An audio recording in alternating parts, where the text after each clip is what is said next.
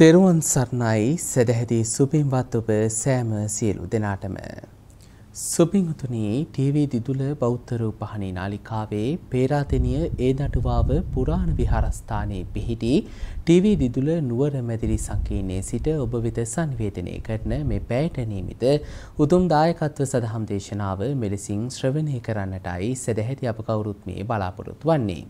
දේශනාව මෙහෙයවීම වෙනුවෙන් අප සිදු කළා වූ පාද නමස්කාර පූරක ආරාධනාව පිළිගනිමින් මේ පුණ්‍යවන්ත වූ සදහම් මණ්ඩපයේ වෙත වැඩම කරන්නට යෙදුණු ගෞරවනීය දේශකයන්න් වහන්සේ යක්කල ජාත්‍යන්තර බෞද්ධ මධ්‍යස්ථානාධිපති කම්මඨානාචාර්ය භාවනා උපදේශක යෝගාවචර අවසරයි අතිපූජනීය තල්පේ දීරානන්ද පින්වත් ස්වාමීන් වහන්සේ සුපින්වතුනි ගෞරවනීය දේශකයන්න් වහන්සේ අප දෙපා නැමද සාදුන් හදනවා පිළිගනිමු.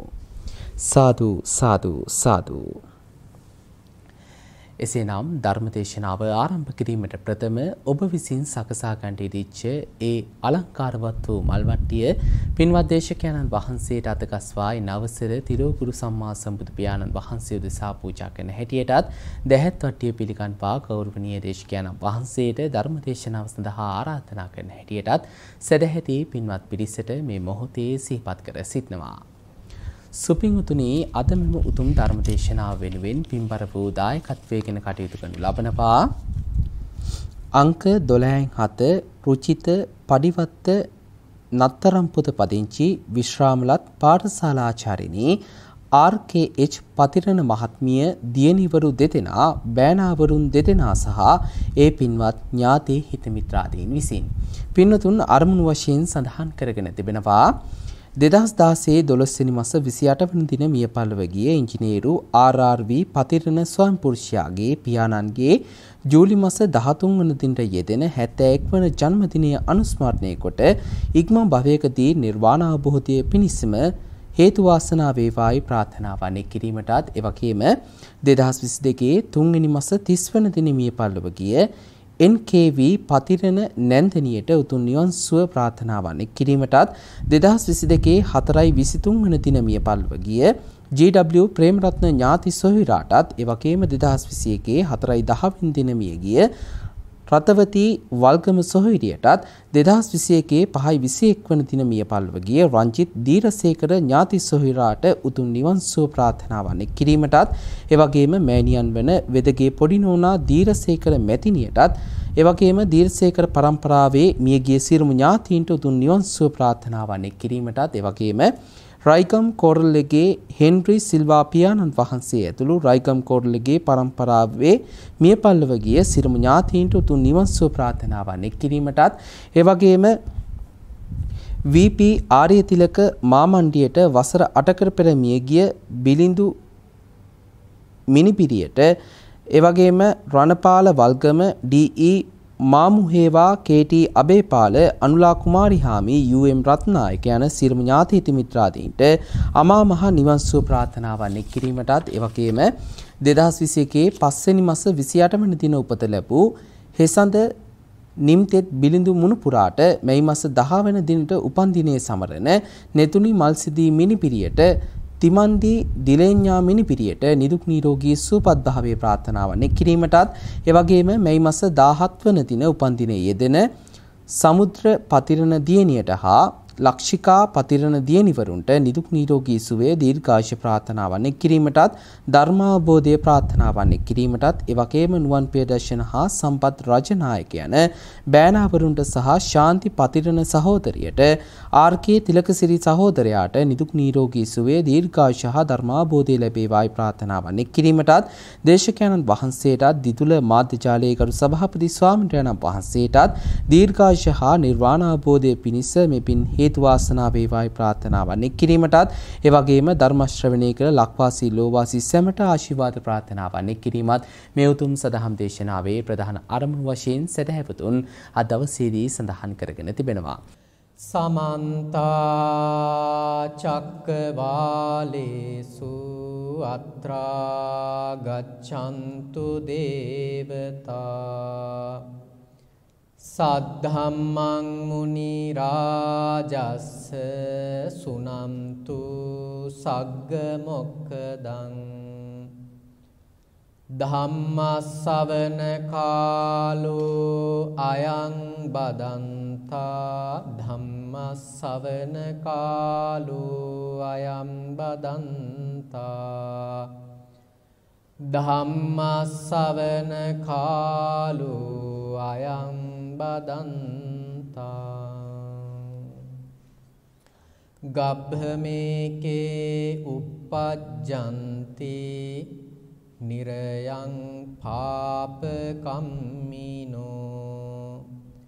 සග්ගං සුගතිනෝ යන්ති පරිනිම්බන්ති අනාසවා. ශ්‍රද්ධා බුද්ධ සම්පන්න වාසනාවන්ත පින්නතුනි, විශේෂයෙන්ම අද දවසේදී ශාසනික දායකත්වයක් තියෙන අපේ ඥාති හිතවත් අපේ නැන්දනිය මුල් වෙලා තමයි අද දවසේදී මේ ධර්ම දේශනාමය පින්කම සිද්ධ වෙන්නේ. Tamanගේ මිය පරලොවයන්ට යදුණු ආදරබර ස්වාමි පුත්‍රයාණන් සිහිපත් කරලා. එතකොට අද ධර්ම දේශනාවේදී චුති චිත්තය කියන ආත්ම භාවයකින් තවත් ආත්ම භාවයකට අපි කරන පින් කුසල් විඥාන ශක්තිය ගමන් කරන්නේ කොහොමද කියන මූලික කරුණ මුල් කරගෙන තමයි අද දවසේදී ධර්ම දේශනාව සිද්ධ කරන්නට බලාපොරොත්තු වෙන්නේ. එතකොට සාමාන්‍යයෙන් අපි සිත කියලා ගත්තට පස්සේ අපි අපෙන්ම ප්‍රශ්නයක් ඇහුවොත් අපිව ක්‍රියාත්මක වෙන්නේ කොහෙන්ද කියලා, ඒ තමයි සිත. එතකොට ඒ සිතට අනුව තමයි අපට එන අදහස්, යෝජනා, ක්‍රියාත්මක වීම සියල්ලම සිද්ධ වෙන්නේ. ඒකේ ගබඩා වෙන දත්ත අනුව තමයි අපි කරන කියන කටයුතු, ප්‍රතිසන්දිය ලබන මව්කුස, ප්‍රදේශය, අධ්‍යාපනික තත්ත්වය, නුවණ මට්ටම, ඉවසීමේ සීමාව, රූපස් ස්වභාවය, තමන් ඉන්න ගේ ආදී සියල්ලම තීරණය වෙන්නේ මෙන්න මේ අපිව ක්‍රියාත්මක වන තැනින්. ඒ ක්‍රියාත්මක වන තැනේ ඊළඟ අවස්ථාව තමයි සනිටුහන් වෙන්නේ චුති චිත්තයෙන්. සාමාන්‍ය අදහසින් අපි මතක් කළොත් ඒකාත්ම භාවයක ස්කන්ධ පංචකය හැරදාලා තවත් ස්කන්ධ පංචකයකට කටයුතු කරන ස්වභාවය තමයි චුති චිත්තය කියලා කියන්නේ. එතකොට මේ චුති චිත්තය කියන එක නිර්මාණය වෙන්න කරුණු කාරණා කීපයක් ඒක රාශී වෙනවා, ගොනු වෙනවා. ඒ තමයි තමන් කරන කර්ම ස්වභාවය. සුදු කළු, සුදු කර්ම වෙන්න පුළුවන්, කළු කර්ම වෙන්න පුළුවන්. එහෙමත් නැත්නම් හොඳ කර්ම ක්‍රියා වෙන්න පුළුවන්, නරක කර්ම ක්‍රියා වෙන්න පුළුවන්. තවත් විදිහකින් කිව්වොත් පින් වෙන්න පුළුවන්, පව් වෙන්න පුළුවන්. එතකොට ඔය බෙදීමේදී ක්‍රියාසිත අහු වෙන්නේ නැහැ. ඊළඟට අව්‍යාකෘත කර්ම අහු වෙන්නේ නැහැ. මොකද ක්‍රියාසිත අව්‍යාකෘත කර්ම කියන්නේ රහතන් වහන්සේලාගේ සිත ක්‍රියාත්මක වන ආකාරය. එතකොට චුති චිත්තය ඒ දෙකේදී ක්‍රියාත්මක වෙන්නේ නැහැ. ඒක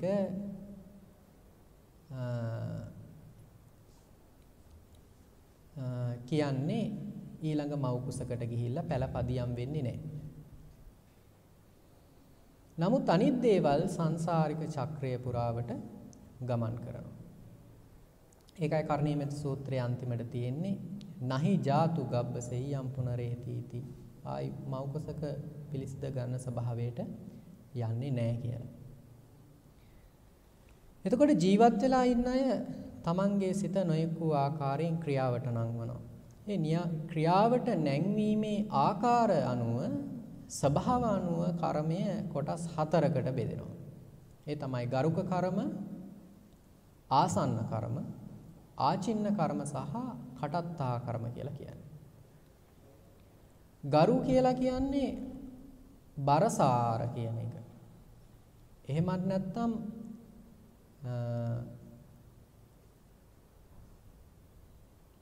ඒක බොහොම ගාම්භීරයි කියන අර්ථයෙන්. එතකොට මේ බරසාරයි ගාම්භීරයි කියන අර්ථයෙන් කරන දේවල් ගරුක කර්ම.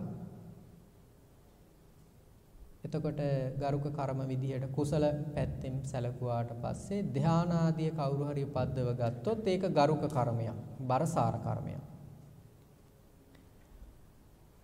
එතකොට ඒ වගේමයි කවුරු හරි ආනන්තරියාදී පාප කර්මයක් අකුසල පැත්තෙන් සිද්ධ කරගත්තොත් ඒකත් බරසාර කර්මයක්, ගරුක කර්මයක්. එතකොට එහෙම තමයි ගරුක කර්ම කියන කොටස විස්තර වෙන්නේ. ඊළඟට ආසන්න කර්ම. දැන් මේ කර්මය අපට විපාක ස්වභාවයට එන හැටි ගරුක කර්මයක් සිද්ධ කරොත් ඒක තමයි ඉස්සල්ලාම විපාක දෙන්නේ. දැන් කවුරු හරි ජීවිතයේ පුංචි අකුසල ධර්මයක් සිද්ධ වෙලා අතපසු වීමක් සිද්ධ වෙලා තරහක් ඇවිල්ලා සියුම් දෙයක් සිද්ධ වුණාට ගරුක කර්මයක් සිද්ධ වෙලා නම් ඒ දේවල් යටපත් වෙලා මුලින්ම අර බරසාර කර්මය තමයි විපාක ස්වභාවයට යන්නේ. ඊළඟට ආසන්න කර්ම. ආසන්න කර්මය කියලා කියන්නේ මැරෙන්නට ඔහොම මෙහෙම තියෙද්දි සිද්ධ වෙන කර්ම. සමහර අය මුළු ජීවිත කාලය පුරාවටම හොඳට පින්කම් සිද්ධ කරගෙන දන් පැන් ආදී දීලා බණ භාවනා ආදී සිද්ධ කරගෙන නොයෙක් වූ පූර්ණ කුසල ධර්මයන් සිද්ධ කරලා. නමුත් ඔහුට අවසාන මොහොතේදී අන්තිමේදී තමන්ගේ සිත පුංචි දෙයින් තරහ ගිහිල්ලා පුංචි දෙයින් ප්‍රකෝපයටපත් වෙලා අන්තිම මොහොතේදී තමන්ගේ හිත සකස් කරගන්නට නොහැකි ස්වභාවයටපත් වෙනවා. ඒක නිසා අර මුළු ජීවිත කාලයේදීම පින්කම් කළත් ආසන්න මොහොතේදී තමන්ගේ හිත සකස් කරගන්න බැරි වීම නිසා ඔහුට දුගතිගාමී භාවයක් නිර්මාණය වෙනවා. ඒක තමයි ආසන්න කර්මය කියලා කියන්නේ. ඊළඟට සමහර අය මුළු ජීවිත කාලෙම හොඳට පව් කරගෙන සමහර වෙලාවට මුළු ජීවිත කාලෙම මසුම් මරපු කෙනෙක්, එහෙම නැත්නම් සොරකමේ යෙදිච්ච කෙනෙක්, එහෙම නැත්නම් කේලම් කීම් බොරු කීම් ආදී යෙදිච්ච කෙනෙක්, නැත්නම් කාමෙහි වරදවා හැසිරිච්ච කෙනෙක්. නමුත් ඔය අර ජීවිත කාලය පුරාවට නොයෙක් අකුසල ධර්මයන් සිද්ධ කරගත්තට අන්තිම මොහොතේදී අහනවා පන්සලේ හාමුදුරුවෝ හොඳින් ඉන්නවද? පිරිත් ටිකක් දානවද? කියලා ඉවරලා තමන්ගේ හිත අර කුසලයකට නංව ගන්නවා. එතකොට ඒ අනුව ඔහු අර සිද්ධ කරගත්ත සියලු අකුසල ධර්මයන් යටපත් වෙලා අර අන්තිමටම තමන්ට සිතට අවසාන මොහොතේදී ආපු කුසල ධර්මය මුල් කරගෙන යා සුගතිගාමී වෙනවා. එතකොට මේක තමයි කියන්නේ මේ සිත කියන එක පුදුමාකාර සෙවුම් දෙයක්. සුදුද්ද සංසුනිපුණං කියලා කියන්නේ. දකින්න ඊටාම අපහසු, ඊටාම සෙවුම් ස්වභාවයක්. එතකොට මේක ගැන හොඳ අවධානයෙන් ඉන්න කෙනෙකුට තමයි මේක කැමැති පැත්තට මෙහෙවාගෙන තමන්ගේ හිතසුව පිණිස මේක මේ සිත එහෙම නැත්නම් තමන් ක්‍රියාත්මක වන තැන යොදාගෙන ප්‍රතිලාභ ගන්න පුළුවන්. නැත්නම් අපි මේ කියන විදියට හිත ඉන්නේ නැහැ. ප්‍රතිලාභ වලට වඩා අලාභහානි සිද්ධ වෙනවා වැඩි. සමහර වෙලාවට තමන් කරන රැකියාව අහිමි වෙලා යනවා. සමහර වෙලාවට තමන්ගේ විවාහ ජීවිතය අහිමි වෙලා යනවා. දරුවෝ තමන්ගෙන් අහිමි වෙලා යනවා. ඇයි? තමන්ට උවමනා තැනට මේ සිත මෙහෙවා ගන්න බෑ. තව කෙනෙකුට සමාව දෙන්න පුළුවන් කමක් නැහැ. අනුන් හමුවේ හොඳයි, හා එහෙම කරමු. කමක් නැහැ, දෙයක් නැහැ කියලා අනුන් සමග එකතු වෙන්න පුළුවන් කමක් නැහැ. එතකොට අන්න එහෙම ස්වභාවයකටපත් වුණොත් තමයි අනේ යන තැන බාහිරයක් සැනසීමටපත් වෙනවා වගේ තමනුත් සැනසීලා තමනුත් අසහනයක් අසතුටක් නැතුව සතුටින් ප්‍රියශීලීව සහනශීලීව තමන්ගේ කටයුතු සිද්ධ කරගෙන නිවන පිණිසත් කටයුතු සිද්ධ කරගන්න. ඇයි? තමන්ගේ ඒකකය පිළිබඳ හොඳ නියමුවෙක්, හොඳ රියදුරෙක්, හොඳ මෙහෙවන්නේ. නමුත් අපි අපේ ජීවිත දිහා බැලුවට පස්සේ බොහෝ සෙයින් අපි මෙහෙවන්නෝ බවට පත් වෙලා තියෙන්නේ වැඩසටහන. තමන් නෙමෙයි. බුදුහාමුදුරුවෝ කියන්නේ ලෝකේ තියෙන ලොකුම වැඩසටහන, බරසාරම වැඩසටහන තමන් සකස් කර ගැනීම. ඒක කරන කෙනාට බාහිර කටයුත්තක් කියලා කියන්නේ බොහොම ස්වල්ප උත්සාහයකින් කළ යුතු දෙයක්. ඉතින් අපි බොහෝ සෙයින් ජීවිත දිහා හැරිලා බැලුවට පස්සේ තමන්ගේ ජීවිතය කියන දෙෙහි නඩත්තුවක් සිද්ධ වෙලා නැහැ. බාහිර නඩත්තුවක යෙදිලා තියෙන්නේ. ඉතින් ඔහුට බාහිර නඩත්තුව කියන්නේ බොහොම අපහසු දෙයක්. අමාරු දෙයක්. ඇයිද හේතුව? තමන් කළ යුතු මූලික කටයුත්ත තමන්ගේ ආත්මය නැමැති වාහනේ රියදුරෙක් වෙලා නෙවෙයි ඉන්නේ. එහෙම වුණා නම් අනිත් දේවල් පහසුවක්. එහෙම චරිත ඉන්නවා. හොඳයි අපි එහෙම කරමු. අපට කරන්න පුළුවන්. මට සමා වෙන්න. මම ආයේ දේ කරන්නේ නැහැ. ඔබෙන් වරදක් වුණා නම් මම ආයේ වරදට ඉඩ තියන්නේ නැහැ. මේ විදිහට කොයිතරම් අපට සහනශීලී වෙන්න පුළුවන්ද? එතකොට වෙනම සංකල්පයකුත් ලෝකයේ තියෙනවා forgiveness කියලා. එතකොට සමාව දීම තුළින් මහා ලැබුගින්නක් නිදහස් වෙලා යනවා. නැත්තම් සමාව නොදීම තුළ දෙපාර්ශවයක් 1000ට දැවීමට තැවීමටපත් වෙනවා Taman වගේ මනු. ඉතින් ඒක නිසා මේ ඊටාම සියුම් දෙයක නියමුවෙක් බවට තමයි අපිපත් වෙන්නට ඕන. එතකොට ඒ අවසානයේට Tamanට ඊළඟ ආත්ම භාවයකට අතහැරලා යෑම කොයිතරම් සංකීර්ණ දෙයක් වෙන්න ඇද්ද? නවමු අත්දැකීමක් වෙන්න ඇද්ද? කාලයක් පුරුදු පුහුණු කරපු ප්‍රගුණ කරපු හිතක් තමයි අවසානයේදී සහනශීලී තැනට ඇවිල්ලා සුවසේ සිනාමුසු මුහුණින් සතුටුදායීව ඊළඟ ආත්ම භාවයකට යන්නේ. ඇයි? තමන්ගේ කටයුත්ත තිබහ එන්න කලින් ලිඳ කපලා අවසන් කරලා. තිබහ එනකොට ලිඳ කපන්න අරගෙන නෙවෙයි. එතකොට ඒක අපහසු කාර්යභාරයක්. තිබහ එන්න කලින් ලිඳ කපලා සකස් කරලා බාල්දියක් කෙල්ලලා බොලොක්කයක් දාලා තමන්ගේ කටයුත්ත වෙනුවෙන් පෙර සූදානමක් ඇති වෙලා. ඉතින් ඒක නිසා අපි ඒ ස්වභාවයටපත් වෙන්නට ඕන. ඊට පස්සේ ආචින්න කර්ම කියලා කියනවා බොහෝ කාලයක් හුරු පුරුදු කරපු කර්ම තමයි ඊළඟට විපාක දෙන්නේ. දැන් මේව හොඳට මනසට ගන්න ඕන. එතකොට තමයි අපි මෙහෙයවන තැන භවාංග චිත්තය කියන දෙයට හරියාකාර දිශාවක් මෙහෙවන්න පුළුවන්. දිශාවකට නතු කරවන්න පුළුවන්. එතකොට ආචින්න කර්ම කියලා කියන්නේ කාලයක් හුරු කරපු කර්ම. සමහර කෙනෙක් හැමදෑම හවසට බුදුන් වැඳලා. දැන් බලන්න මේ කර්මයේ පෙළ ගැස්සෙන ක්‍රමයේ ඉස්සල්ලාම බරසාර කර්ම ඊළඟට අන්තිම මොහොතේ. අන්තිම ෂණේ සහනශීලී බව. දැන් මේ ඊළඟට තුන්වෙනියට පෙළ ගැස්වෙන්නේ කාලයක් හුරු කරපුවා. කාලයක් හුරු පුරුදු කරා කියලා ගරුක කර්ම ආසන්න කර්ම කියන තැනට ඒක පෙළ ගැහෙන්නේ නැහැ. එතකොට ආචින්න කර්ම කියන්නේ කාලයක් හුරු කරපුවා. කාලයක් බුදුන් වැඳලා, කාලයක් දන් දීලා, කාලයක් සිල් රැකලා, කාලයක් එකම භාවනා කර්මස්ථානයක් සිද්ධ කරලා දැන් මේ බොහෝ කාලයක් සිද්ධ කරපු දේ තුන්වෙනියට පෙළ ගැස්වෙනවා. චුති චිත්තයේදී. ඒ තමයි සමහර කෙනෙක්ගේ බුදුන් වැඳපු දේ යාට ඔන්න සිහිපත් වෙනවා මම මේ වගේ පුණ්‍ය කර්මයක් සිද්ධ කරානේ කාලයක් කියලා. ඒකට ඒ අනුව අන්න ඒ පූජා කරපු මල් වල පාට, පැහැය, ප්‍රසන්න භාවය අනුව හොඳ කාය විලාසයක් ලැබලා අනුන්ට ප්‍රිය මනාපයුරින් කටයුතු කරන්න පුළුවන් හැකියාවක් ලැබිලා ඒ අනුව සුගති සංඛ්‍යාත දිව්‍ය ලෝක හෝ මනුස්ස ලෝක සම්පත්තියකට හිත යොමු වෙනවා. සමහර අය ඉන්නවා මුළු ජීවිත කාලය පුරාම අකුසල ධර්මයන් සිද්ධ කරලා සමහර වෙලාවට මාළු අල්ලපු කෙනෙක් වෙන්න පුළුවන්.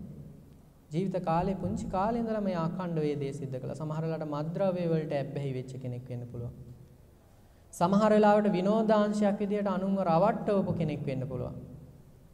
ඉතින් එහෙම කෙනෙකුට ඒ දේ සිහිපත් වෙනවා. මොන කාලයක් කරපු දේ අනුව කළු ස්වභාවයකට, අඳුරු ස්වභාවයකට ආලෝකයෙන් පහ වෙච්ච ස්වභාවයකට සිත ගමන් කරනවා. ඊළඟට එන්නේ හතරවෙනි වටේ එන්නේ කටත්තහ කර්ම කියලා. ඒ කර්ම ස්වභාවය කිසිම පිළිවෙලක් නියතියක් රටාවක් නැහැ. මොකද ඒක ඊටාම දුර්වලයි. ගරුක්ක කර්මත් සිද්ධ වෙලා නැහැ. සමහර ඉන්නවනේ පව් කරන්නේත් නැහැ, පින් කරන්නේත් නැහැ. ආසන්න කර්ම කියලා යාට මම දැන් මේ මොහොතේ මං කතා කළ යුතු වචන මොනවද, හැසිරිය යුතු ආකාරය මොනවද කියලා එයා දන්නෙත් නැහැ, භාවිතයක් නැති නිසා. කාලයක් සිද්ධ කරපු පින් කුසල් ඇත්තෙත් නැහැ. එහෙම කෙනෙක් අවසාන මොහොතේදී විසංජීව වගේ ඉන්නවා නම් එයාට අන්න එන්නේ කටත්තා කර්මයක්. කටත්තා කර්මයක් කියලා කියන්නේ සංසාරේ කොහේදී හරි කරපු පිනක් හරි අකුසලයක් හරි අහඹු ලෙස ඇවිල්ලා ඉවරලා එයා ඊළඟ ආත්ම භාවයකට මෙහෙවනවා. දැන් සක්‍ර දේවේන්ද්‍රය කවතාවක් සක්‍ර පදවියෙන් චුත වෙන්න යනකොට දැනුණා දාඩිය දානවා, පැලඳගෙන ඉන්න මල් මාලා පර වෙනවා, වස්ත්‍ර කිලිටි වෙනවා, අපහසුයි, ඉන්න බෑ. ඊට පස්සේ දැන් දැනගත්තා, ටක් ගාලා මතක් වුණා බුදුරජාණන් වහන්සේ. ගියා බුදුරජාණන් වහන්සේ ගාවට ගිහිල්ලා කිව්වා. බුදුරජාණන් වහන්සේ බැලුවා මෙයා මේ Tamanට තියෙන විපාකය ගෙවන්න තරම් සමාන කර්මයක් සිද්ධ කරලා තියෙනවද කියලා. ඔව්. පර වෙන්න ගියපු මල් ටිකකට පැන් ඉහලා තියෙනවා. ඊට පස්සේ මේ කිව්වා ඔබ සංසාරේ ඒකාත්ම භාවයක මේ මැලවෙන්න යන මල් ටිකකට ඔබ පැන් ඉහලා තියෙනවා. ඉතින් මේ පින දැන් අනුමෝදන් වෙන්න කිව්වා, නැවත සිහිපත් කරගන්න කිව්වා. අනේ ආයි සක්‍ර භාවයේ পদවිය ලැබුණා. දීර්ඝායුෂ්ක වුණා. එතකොට ඒව කටත්තා කර්ම. ඒ කියන්නේ සංසාරේ කොහෙදී හරි සිද්ධ කරපු දේවල් එනවා. ඉතින් ඒ විදිහට කුසල කර්ම අකුසල කර්ම දෙකම. එතකොට ඒක තමයි ඒ පෙළ ගැස්ම. ඊළඟට කාල වශයෙන්ුත් අපි කරන කර්ම හතරකට බෙදෙනවා. මොනවද? දිට්ඨ ධම්ම වේදනීය, උපපජ්ජ වේදනීය, අපරාපරිය වේදනීය, අහෝසි කර්ම කියලා. දිට්ඨ ධම්ම වේදනීය කර්ම කියන දේවල් අපට අස්පනා අපිට දකින්න පුළුවන් කර්ම. අපි දකිනවනේ යාදිසං වපතේ බීජං තාදිසං හරතේ පලං. ඒ කියන්නේ වපුරන දේ අනුව විපාකය ලැබෙනවා. හොඳ කරොත් ඒ වෙලෙම හොඳ ලැබෙනවා, නරක කරොත් ඒ වෙලෙම නරක ලැබෙනවා. ඉතින් දැන් සමහර වෙලාවට අපි හිතමු අපිට තරහක් එනවා, ඊර්ෂියාවක් එනවා, වෛරයක් එනවා, ක්‍රෝධයක් එනවා කියලා. දැන් මේ තමන්ගේ හිත මෙහෙව වෙන පැත්ත. පාලනයෙන් රහිතව හෝ පාලනයෙන් සහිතව. එතකොට ඒ මොහොතේදී ඉස්සල්ලාම අසහනයට ආතතියටපත් වෙන්නේ තමන්. කොහොමද? දාඩිය දාන්න පටන් ගන්නවා. හිත රළු ස්වභාවයට පරිවර්තනය වෙනවා. අඳුරු ස්වභාවයක් තමා තුල ගන්නවා. ඔන්න ඉස්සලාම තමන් තමයි විපාක දෙන්නේ. ඊට පස්සේ හිතනවා මම දැන් මෙයාට බනින්න ඕන, මෙයාට මේ ටික කියන්න ඕන කියලා. ඔන්න එතකොට එයාගේ වචනය ක්‍රියාත්මක වෙනවා, කය ක්‍රියාත්මක වෙනවා, මනස ක්‍රියාත්මක වෙනවා. ඕන බනිනවා. එතකොට අර තමන් කෙරේ පැහැදිලා හිටිය කෙනෙක් නම්, තමන් කෙරේ අතිශයින් ජීවිතයේ උපකාර සහිතව හිටපු කෙනෙක් නම් එයා හිතනවා නේ මෙයා මට බැන්නා. මෙයා ආත්මෙහි ඒ තරම් පරිපාලක කෙනෙක් නෙවෙයි, නිපුණ කෙනෙක් නෙවෙයි කියලා එයා මෙයා ගැන හිතලා ඔහු මෙයාව අතහරින ස්වභාවයටපත් වෙනවා. ඔන්න දෙවෙනිවට දිට්ඨ ධම්මිකව ඒ විපාකය ලැබෙනවා. එතකොට ඒක අහගෙන ඉන්නවා ළඟපාතයි. එතකොට ඒ අයත් කියනවා යාට එහෙම නොකිය ඉන්න තිබ්බනේ. ඇයි යා එහෙම කිව්වේ කියලා. ඔන්න එතකොට දැන් තමන්ගේ කනටම අර දෙහි ප්‍රතිවිපාක ලැබෙනවා. ඔන්න දිට්ඨ ධම්මික අකුසල කර්ම. කුසල ධර්මත් එහෙමයි. කවුරු හරි සුදු කොඩි දාලා ඊළඟට තමන්ගේ ඥාති මිය පරලොව ගියපු ඥාති කෙනෙකුට සංග්‍රහ කරන්න ඕන කියලා සකස් වෙලා පින්කමක් කරනකොට අනිත් අය ඔන්න බලනවා අනේ මෙයා යහපත් දෙයක් සිද්ධ කරන්නේ. දෙවිවරු නමුත් බලනවා අපි මේකට උපකාර කරන්න ඕන, තියෙන බාධා වළක්වන්න ඕන කියලා. අන්න එයාට දිට්ඨ ධම්මිකව මේ මොහොතේදීම එයාට විපාක ලැබෙනවා, සිත ප්‍රසන්න වෙනවා, කාය වර්ණය ප්‍රසන්න වෙනවා, තමන්ගේ කාය වචී මනෝ ස්වභාවයන් සිවුම් වෙනවා, මෘදු වෙනවා. අන්න එතකොට සිරාමුසු මොහුණක් ඇති වෙනවා. අන්න දිට්ඨ ධම්මික කර්ම. ඊළඟට ඊටත් අමතරව බුදුරජාණන් වහන්සේ හමුවෙහි දැන් දේවදත්ත දිට්ඨ ධම්මික කියන්නේ අස්පනා පිටම අකුසල කර්මවල විපාක ලැබුවා. සුමන මල්කාරයා බුදුරජාණන් වහන්සේට මල් පූජා කරලා දිට්ඨ ධම්මිකවම කුසල විපාක ලැබුවා. ඒක සාටක බ්‍රාහ්මණයා තමන්ගේ එකම සලුව පූජා කරලා කොසල් රජතුමාගෙන් දිට්ඨ ධම්මික විපාක ලැබුවා. ඊට පස්සේ දුප්පත් ගොවියෙක් තමන්ට තිබ්බ දාණය පස්සේ බුදුරජාණන් වහන්සේ නමකට පූජා කළා. ඒ මුළු කුඹුරෙම හාපු පස් කැට රත්තරන් බවට පරිවර්තනය වුණා. ඉතින් ඒවා දිට්ඨ ධම්මික විපාක. ඊළඟට සෝවාන් මාර්ග ඵලයටපත් වීම දිට්ඨ ධම්මික විපාක. ඉතින් ඒකනේ කියන්නේ අකාලික ධර්මයක් කියලා. ඉතින් ඒ දේවල් දිට්ඨ ධම්මිකයි. විපාක දීමේ කාල වශයෙන් අස්පනා අපිට මෙලවදීම Tamanටම දැක ගන්න පුළුවන්. ඊළඟට මේ උපපජ්ජ වේදනීය කියලා කියන්නේ සමහර කර්ම තියෙනවා මේ ආත්ම භාවයේදී විපාක පිණිස එන්නේ නැහැ. ඊළඟ ආත්ම භාවයේ විපාක පිණිස එනවා. ධානයක් වඩලා හිටපු කෙනෙක් ඕන්න බ්‍රහ්ම ලෝකේ ගිහිල්ලා උප්පත්තිය ලබනවා ඊළඟ ආත්ම භාවයේ. ඊළඟට අම්මා තාත්තා මරලා තිබ්බ කෙනෙක්, සංඝයා ભેද කරලා තිබ්බ කෙනෙක්, රහතන් වහන්සේ මරලා තිබ්බ කෙනෙක්, බුදුන්ට ගල් පෙරලපු කෙනෙක්. අනේ ඊළඟ ආත්ම භාවයේ ගිහිල්ලා අවීචී උප්පත්තිය ලබනවා. සුදු කළු කර්ම ඊළඟ ආත්ම භාවයේ උපපජ්ජ වේදනීය. ඊළඟට අපරාපරිය වේදනීය කියලා කියන්නේ ඊළඟ ආත්ම භාවයේ පටන් සංසාරේ පුරාවට විපාක දෙන කර්ම. එතකොට සීවිලි හාමුදුරුවෝ එක ආත්ම භාවයක මේ සීලයක් නැති තිරිසන් ආත්ම භාවයක හිටිය බැල්ලියකට තමයි තමන්ගේ බඩේ තිබ්බ බත් ටික වමාරලා දුන්නේ. එතකොට ඒකේ විපාක රහත් වෙලා සංසාර ගමන නිමාවන තුරාවට තමන්ට ලැබුණා. ඇයි? සිත බලවත්ව යෙදුනේ. තමන්ගේ බඩේ තිබ්බ දෙය වමාරලා දෙන්න තරම් බලවත් චිත්තයක් යෙදුනේ. දුන්නා. කවදාකවත් තමන්ට පිරිනවන තුරාවට නොලැබීමක් ආවේ නැහැ. අගහිඟයක් ආවේ නැහැ. දුර්භීක්ෂ සමයකදී නමුත් සීවිලි හාමුදුරන්ට ලැබෙනවා. බුදුහාමුදුරුවෝත් බලනවා කොහේ හරි චාරිකාව වඩිනකොට සීවිලි හාමුදුරුවෝ චාරිකාව අතරතුර භික්ෂුන් වහන්සේලා අතරතුර ඉන්නවද කියලා. ඊළඟට ලෝසක හාමුදුරුවෝ ඒකේ අනිත් පැත්ත, එකම කාසිය අනිත් පැත්ත. මොකද්ද? Tamanට ලැබිච්ච දාහනිය වළඳලා අනිත් ආගන්තුක හාමුදුරුවන්ගේ දාහනිය දැම්ම පාත්‍රෙත් එක්කම ගිනි ගොඩට දාලා ගියා. ඒකේ කර්ම විපාකයේ පිරිනවන අතුරු කුස පිරෙන්න ආහාරක් ලැබුණ නැහැ Tamanගේ කර්ම විපාකේ. එතකොට ඒ තමයි අකුසල විපාක ස්වභාවය. ඊළඟ ආත්මයේ පටන් පිරිනවන අතුරාවට විපාක භාවයට යනවා. එතකොට අපි දන්න විශාකාවත් එහෙමයි.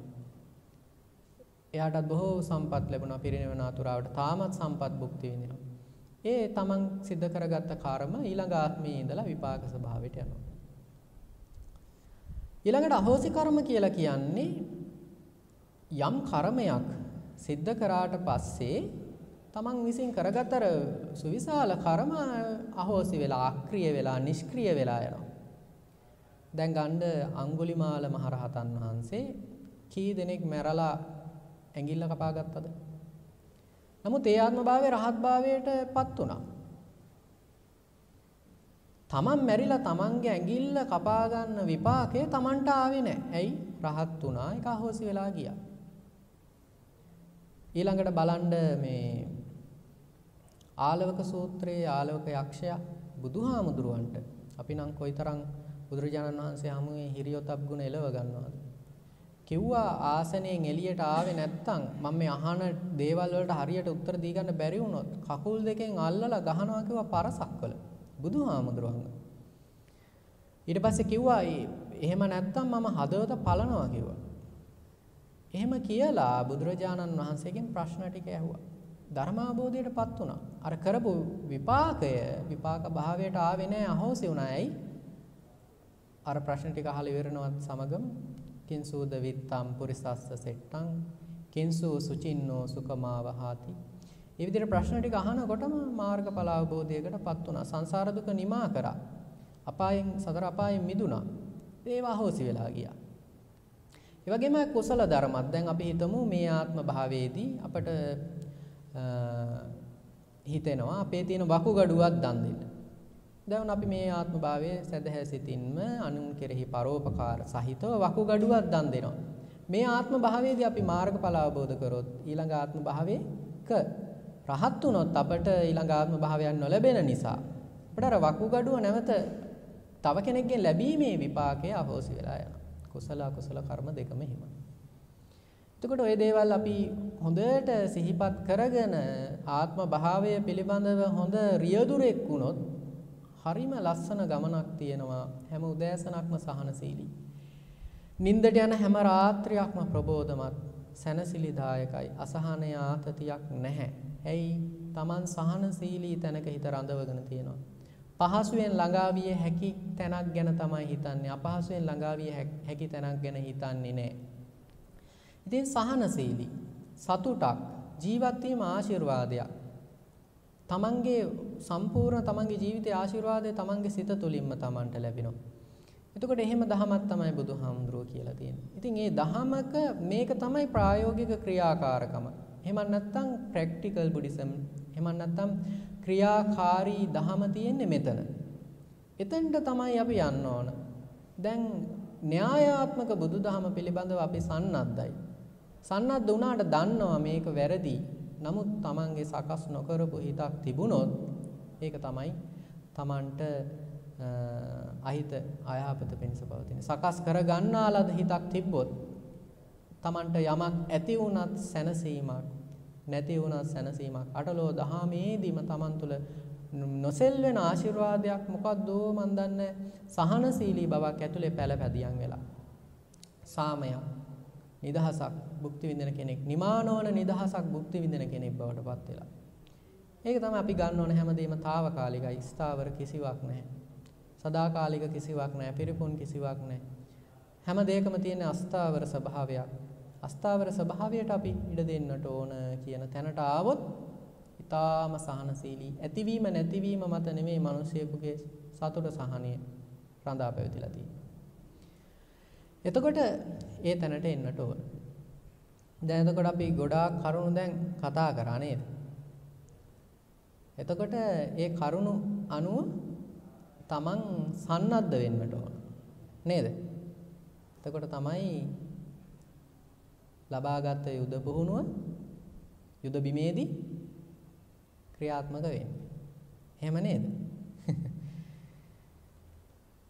එතකොට දැන් අපි ඔය කරන ඔක්කොම දේවල් අන්තිමේදී එන්නේ මැෂින් එකක බොහොම අනුපිළිවෙලකට. නේද? දැන් අන්තිමට ඔය දේවල් හිත කියන ආයතනය තරම් පිළිවෙල ආයතනයක් මේ ලෝකේ නැහැනේ. කොහෙවත් බුදුහාරෝ කියලා තියෙනවනේ.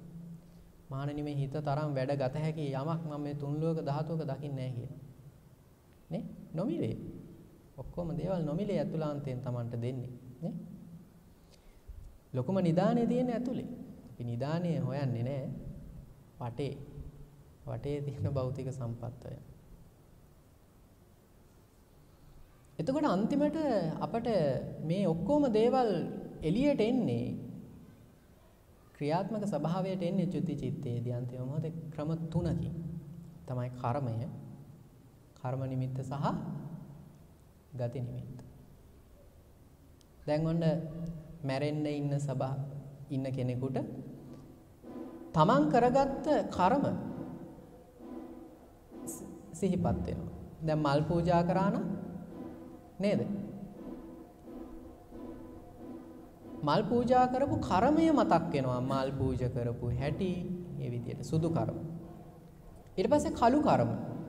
තමන් ඔන්න මාළු ඇල්ලුවා නම් මාළු අල්ලපු හැටි, බිලි කොක්කට නේද? එම අමුණපු හැටි.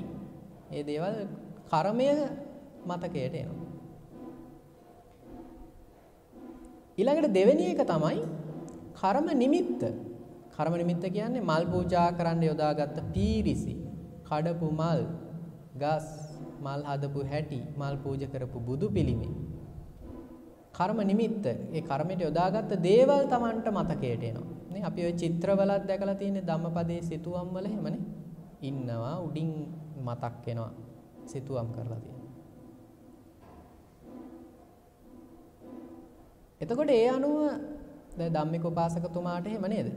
කර්ම නිමිත්ත මතක් වුණේ. සමහර අය දිව්‍ය ලෝකෙ ගිහිල්ලා ඉපදිලා තියෙනවා පෙති තුනක එක මලක් පූජා කරලා. ඊළඟට එනවා ගති නිමිත්ත. දැන් මං කර්මය කිව්වා, කර්ම නිමිත්ත කිව්වා. ඊළඟට එන්නේ මොකද්ද? ගති නිමිත්ත. ඒ කියන්නේ තමන් මතු ප්‍රතිසන්දිය ලබන තැන සිහියට එනවා. මව් කුසක නම් රතු රෙද්දක් වෙනුවා වගේ.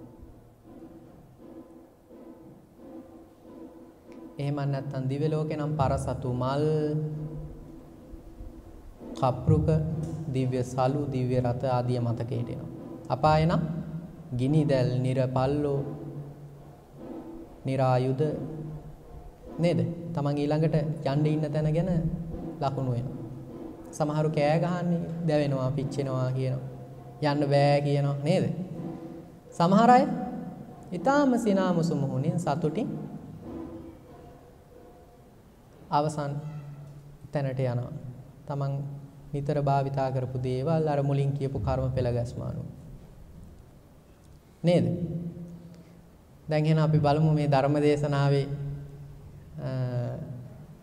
දැන් කියපු දේවල් වලින් දැන් අන්තිමට මම කිව්ව කර්ම පෙළ ගැස්ම ගැන මේ අය කියන්න බලන්න. මොකද්ද කිව්වේ අන්තිමට? අවසාන මොහොතේදී අපි කොහොමද සූදානම් විය යුත්තේ? මොන ක්‍රම තුන අනුවද? කියන්න බලන්න. ඔව්. ගති නිමිත්ත. කර්මය කියන්නේ. කර්මය, කර්ම නිමිත්ත, ගති නිමිත්ත. ඒ තුනෙන් එකක් ඇවිල්ලා තමයි ඊළඟ ආත්ම භාවයට සිත ගමන් කරන්නේ. නේද? චුති චිත්තේ අවසානම ක්‍රියාව. හරියට වඳුරෙක් එක ගහක් අතහැරලා ඊළඟ ගහට පනිනවා වගේ. දැන් අපි මේ අම්බලම ස්ටෑන්ඩ් එක දැන් නේද? දැන් මගේ ස්ටෑන්ඩ් එකට අවුරුදු 31යි. දැන් 32ට යන්නේ. ස්ටෑන්ඩ් එක අර මෙහෙන් ඉරිත් තලනවා. මලකට හැලෙනවා. සද්ද බද්ද එනවා. නේද? ඊට පස්සේ යනවා ඊළඟ තැනට. අලුත් ස්ටෑන්ඩ් එකට. මේකෙදි ගත්ත කන්ඩිෂන් අනුව තමයි ඊළඟ තැන. අම්මා බඩ, අම්මගේ ස්වභාවය, අම්මා තරහ කෙනෙක්ද, හොඳ කෙනෙක්ද, සිල් ගන්න කෙනෙක්ද, නැති කෙනෙක්ද, අම්මා ඉන්න දිස්ත්‍රික්කය, පළාත, සීතලයිද, උණුසුම්ද, බොණ්ඩ හොඳ වතුර තියෙනවද නැද්ද, අධ්‍යාපනය ලැබෙන ප්‍රදේශයක්ද නැද්ද, සියල්ල තීරණය වෙනවා. ඉතින් ඒක නිසා මනස කියන්නේ කවදාකවත් අතපසු වෙන, වැරදීම් වෙන කවදාකවත් සුළු මගහැරීමක් මන් නොවන එක. හොඳ මතක ශක්තියක් තියෙන, අපි කරන දේවල් වල ඔක්කොම දත්ත තියෙන තැන. ඉතින් ඒක නිසා මේක මෙහෙවන්න ඕන යුද්ධයේදී යුද බටේ ක්‍රියාත්මක කරනවටත් වඩා හොඳට මේ හිත මෙහෙවන්න ඕන. එතන තමයි බුදුහාරෝ පෙන්නපු තැන. ඒ තැනට එන්න හිත කොයිතරම් මෘදු කරගන්න, කොයිතරම් දේවල් භාවිතා කරන්න ඕනද? මරණය. මේ මොහොතේ මට මරණය වෙන්න පුළුවන්. ලෝකෙ කිසිවක් සදාකාලික නැහැ. తాවකාලික අස්ථාවර ස්වභාව තියෙන. ඒක නිසාමයි පරිස්සම් කරන්න ඕන. ඒක නිසාමයි රැක ගන්න ඕන. හැමදෑම එකම ස්වභාවයක් තියෙන්නේ, වෙනස් වෙවි යන ලෝකයක් තියෙන. නොහිතන දේ වෙනවා, හිතන දේ නැති වෙලා යනවා. නේද? ඊට පස්සේ තමන් ආසම කරන සබ්බේහි මේ පියේහි මනාපේහි නානා භාව විනා භාව. තමන් ප්‍රිය කරනම දේ වෙනස් වෙලා යනවා. බලාපොරොත්තුව තියාගෙන ඉන්න එකම බලාපොරොත්තු නැති වෙලා යනවා. නේද? එතෙන්ට තමයි හිත ගන්න නාන්න ප්‍රායෝගික තැන. මරණය සිහිපත් කරනකොටම ඕන අසහනයකදී බලන්න ඇයි මං කේන්ති ගන්නෙ? මං මැරෙනවනේ. නෑ, කේන්තිය නෑ. කේන්තිය හොයාගන්නවත් නෑ. සහනශීලී බව හිත තුලට රින් ගන්න පටන් ගන්නවා. හෙට අරුණෝදයක් ගැන කොහොම සැලසුම් කරන්නද? හෙට අරුණෝදයකදී අපි ඉන්නේ නේද? ඉතින් ඒක නිසා ඒ ස්වභාවය තුල තමයි සාර්ථක ගමන පදනම වැටෙන්නේ. ඒක අකම්පිත තැනකට යන දෙයක්. එහෙම පුහුණුවක් තමයි බුදුහාමුදුරුවෝ වගේ සරල මිනිස්සෙක් පුරුදු කරපු දෙය. බුදුහාමුදුරුවෝ පුබ්බහාසී කවුරු හරි දැක්කාම ඉස්සෙල්ලාම hina වෙන්නේ දෙන්නගෙන් බුදුහාමුදුරුවෝ. පුබ්බහාසී ඉස්සෙල්ලාම කතා කරන්නේ බුදුහාමුදුරුවෝ. කතා කළා අහනවා කොහොමද, හොඳින් ආවද? ඊට බුදුහාමුදුරුවෝ තමයි ඉස්සෙල්ලා hina වෙන්නේ. කොයිතරම් සරල කෙනෙක්ද? අවුරුදු 45ක් ජීවත් වුණා. හොඳම සැප වින්ද කෙනෙක්. සරපු දෙයක්වත් නැතුව. අනුන්ගේ කුස්සියකට ගිහිලා තියෙන දෙයක් බෙදාගෙන කාලා. අනුන් එක්ක කොහොමද කියලා කතා කරලා. ඔය අටුවාවේ තියෙනවා ජේතවනාරාමයට එනවා සෙල්ලම් කරන ළමයි. අවහන් බුදුහාර ඔළුව අත ගන්නවලු. අත ගාලා වතුර බොන තැන පෙන්නනවලු. අන්න අතන වතුර තියනවා ගිහිල්ලා බොන්න කියලා. කොයිතරම් සහනශීලී කෙනෙක්ද?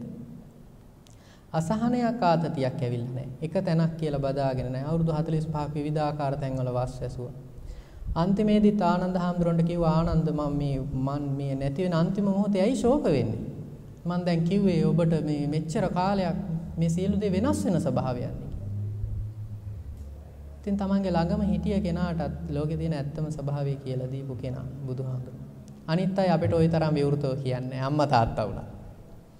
දරුවට එහෙම කියන එක හරි නෑ කියලා. පුතේ මම මැරෙනවා කියන වචනේ ගොඩාක් අය බයයි.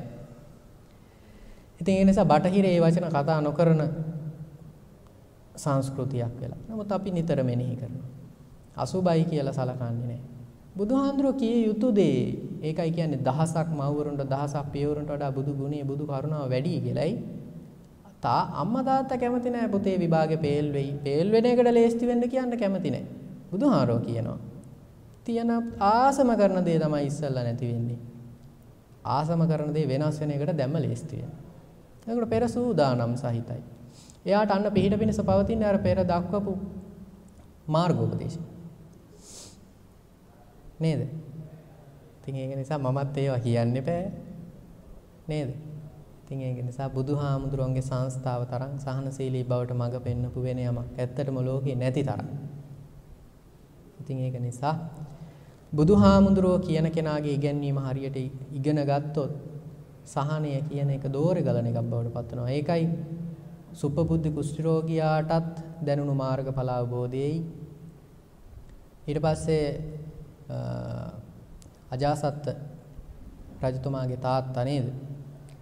එයාට දැනිච්ච සැනසීමේ දෙකම එක හා සමාන සැනසීමක් හිතට කාවැදුණා. ඔක්කොම භුක්ති විඳින මාර්ගඵල අවබෝධෙහි ප්‍රතිඵලය එක හා සමානයි. ඒක බුදුහාඳුරෝ කියනවා සම්නිපතිතානං වූ භික්ඛවේ ද්වයං කරණීය. ධම්මීවා කතා අරියෝවා තුන්නීවා. ඔබ මේ ධහමට මෙහෙවන ඔබ දෙකක් කරන්න. එකක් කතා කරනවා නම් කතා කළ යුතු ධහම කතා කරන්න. නැත්තම් නිහඬව ඉන්න. හැමෝම එහෙම තමයි නේ. ගෝසිංහ වනයේට යනවනේ කොසවරත්තුමා. යනකොට පාලකයාගෙන් අහනවා මෙච්චර හාමුදුරුවෝ ගොඩක් මේ කැලේ ඇතුලේ ඉන්නවද? සද්දයක්වත් නැහැ. ඊට පස්සේ කියනවා ඔව් ඒ හාමුදුරුවෝ ඉන්නවා බුදුහාමුදුරුවෝ ප්‍රදාන. ඔබ යන්නේ මොකටද මේකට? කියලා. ඊට පස්සේ කියනවා යන්න දෙන්න බෑ. ඒ අය බොහොම විවේකයෙන් ඉන්න කට්ටිය. කියලා. ඉතින් එහෙම එකක්. එහෙම තැනකට තමයි මම ආවත් මම්පෙත් විවර වෙන්නේ. ඉතින් ඒක නිසා මේ දේවල් හොඳට හිතට ගන්න. හිතට අරගෙන Tamanට අපිට දැන් රත වාහනයක් එලවනවා කියනකොට හොඳ බැරෑරුම්කමක් තියෙනවනේ නේ. වාහනේ වටිනාකම හැප්පෙයිද? ඉන්ෂුරන්ස් ගෙවන්න වෙයිද? නේද? එතකොට මම මේක හදාගන්නේ කොහොමද? ඊට වඩා කොයිතරම් වටිනාකමක් තියෙනවද මූලික දේ තමන්ගේ ආත්ම භාවය. ඒකෙන් නැහැ කනනාසය පරිහරණය කරන්නේ, මේ මොහොත ජය ගන්න, ව්‍යාපාර කරන්නේ, ඉගෙන ගන්න, දරුවෝ රකින්නේ, මෙහෙවන්නේ ඔක්කොම කරන්නේ මේකෙන්නේ. ඉතින් බාහිරයට වඩා බාහිරේ කැඩුනොත් ආයි ගන්න පුළුවන්. මේක ඉතින් ඒ නිසා මේකේ හොඳ දක්ෂ රියදුරෙක් බවට පත් වෙනවා. එතකොට තමයි අපිට මේ ගමනේ යන්න පුළුවන්කම ලැබෙන්නේ. එතකොට දැන් ඔය ගමනට ඔය කියපු කොම දේවල් වලට ඉතින් තියෙනවා කතා ප්‍රවෘත්තියක්. ඒ තමයි මණිකාර කුළුපගතිස්ස කතා ප්‍රවෘත්තිය. මණිකාර කියලා කියන්නේ මැණික් කරන්න. කුළුපගතිස්ස කියලා කියන්නේ මැණික් කරන්නාට හිතයිසී වෙච්ච තිස්ස කියන ආමුදුරුව. එතකොට මේ හාමුදුරුවෝ අවුරුදු 12ක් මේ මණිකාර මැණික් කරන්නාගේ ගෙදරට වැඩලා ගේ ඇතුලේ ඉඳගෙන දානේ පිළි අරගෙන තියෙන අවුරුදු 12ක්. උපාසකම්ම දානේ ලේස්ති කරනවා. ඉතින් ඒ විදිහට. එතකොට හාමුදුරුවෝ මේ ගෙදර ඉඳලා දානය ගන්න ආපු දවසක රජතුමාගේ පොරොහිතෙක් ඇවිල්ලා මැණිකක් දීලා ගියා මේක ඔපමට්ටම් කරලා සකස් කරලා තියන්න. මස් කපා හිටි. ඒ අතින්ම ලේ තැවරුණු අතින්ම මැණික අරගෙන කොහෙන් හරි තියන්න ඇති ඉතින්.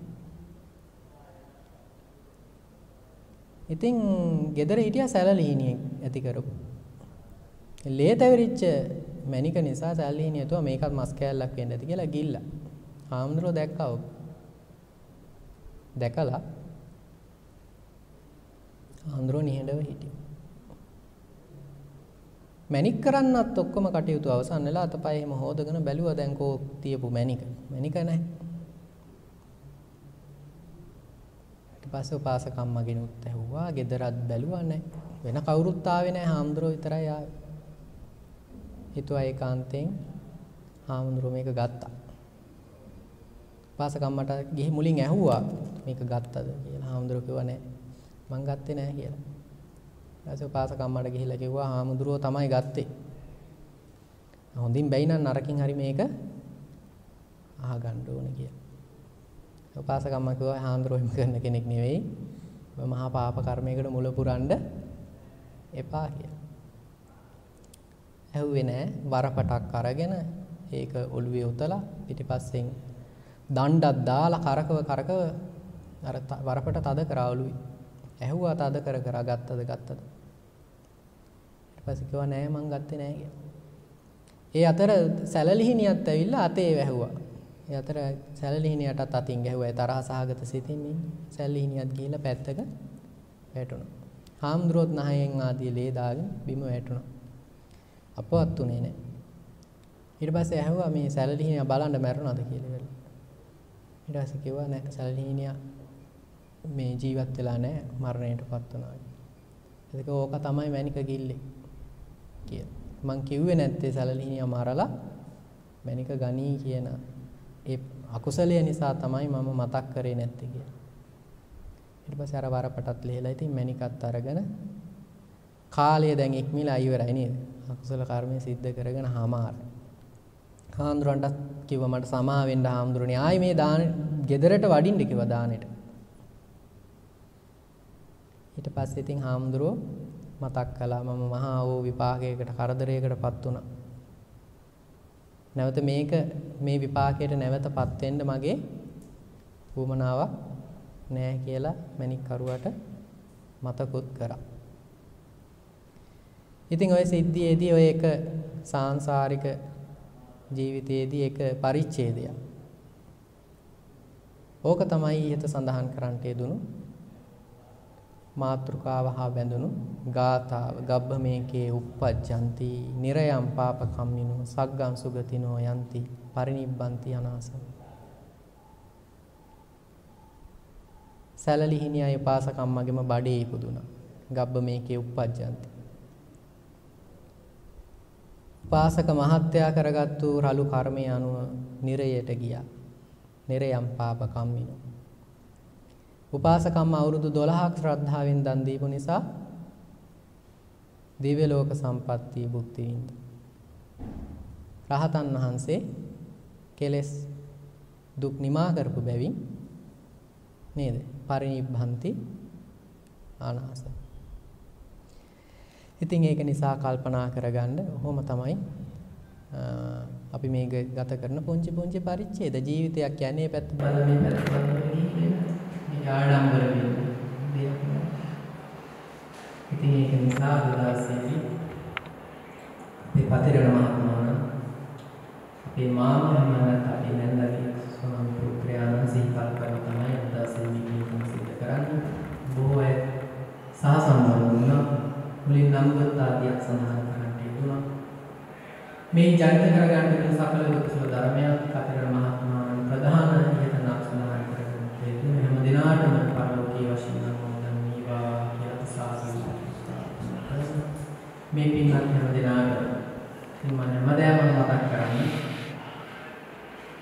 ව්‍යාජයක් නෙමෙයි. ඉතින් අපේ පරම්පරාවට එන ලොකුම සම්පත ඉතින්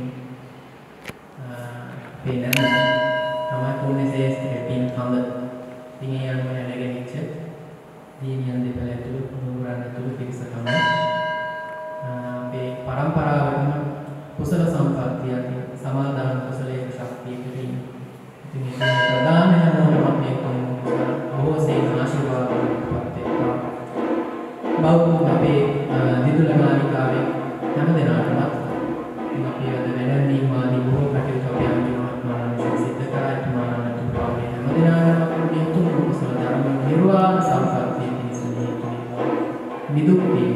නිරෝගී වේවා සුවපත් වෙත්වා කියලා ආශිර්වාද සිද්ධ කරගන්න සකල දුක සාධන අපි ගාථා කරමු. ඉදං ඥාතිනං හෝතු සුඛිතා හොන්තු ඥාතයෝ. ඉදං ඥාතිනං හෝතු සුඛිතා හොන්තු ඥාතයෝ. ඉදං ඥාතිනං හෝතු සුඛිතා හොන්තු ඥාතයෝ. ආකාසට්ඨා ච බුම්මට්ඨා පුඤ්ඤන්තං අනුමෝදිत्वा දීවාං හොන්තු සුඛී සදා සබ්බීතියෝ විවච්ඡන්තු සබ්බෝ විනස්සතු මාතේ භවත් අන්තරායෝ සුඛී දීර්ඝායු භව නිදුක්ඛා නිරෝධී සාදු සාදු සාදු. සදහැවතුනි, ඔබ මෙලෙසින් ශ්‍රවණය කරන්නට යෙදුණු මේ උතුම් සදහම් දේශනාව මෙහෙවා වදාළ ගෞරවනීය දේශකයන්න් වහන්සේට තවත් চিරාත් කාලයක් මෙවැනි උතුම් දාර්ථර වූ ශාසනික සේවාවන් වල නියැලෙන්නට අවශ්‍ය ශක්තිය, ධෛර්යය, වාසනාව, නිදුක් නිරෝගී සුවපත් භාවය ලැබේවායි අප සාදුන් හදනවා ප්‍රාර්ථනාවන් කරමු. සාදු සාදු සාදු.